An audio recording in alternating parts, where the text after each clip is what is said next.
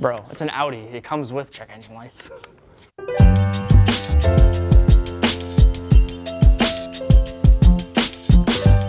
Hey Facebook, Aaron Davis here with another really quick product review. What we have here today is a 2009 through 2012 Audi A4 2-liter intake manifold.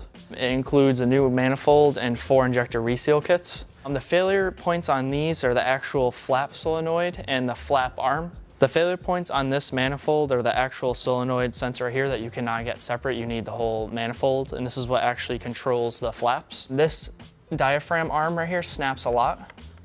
And also, if you can do a pull test on this part of the intake manifold, you actually hear air starting to come out. When these fail, you're gonna see a check engine light on your dash. The fault code you're gonna get is P2015, and it's because usually the solenoid goes and the actual flaps are not operating the way they're supposed to.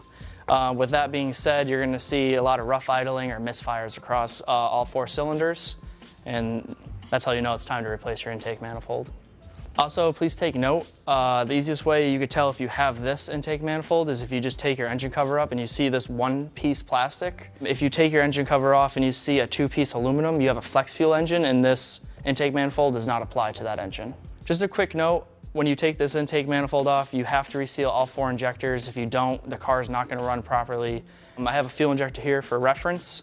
In the intake manifold, we include all these as a new Teflon seal, new clip, new O-ring, a new retaining clip for the injector, and then also another retaining clip that actually goes into the cylinder head, which actually goes into the fuel injector. It's not included in this kit, but we do offer a CTA tool that actually services the whole fuel injector. So please take a look in the description below.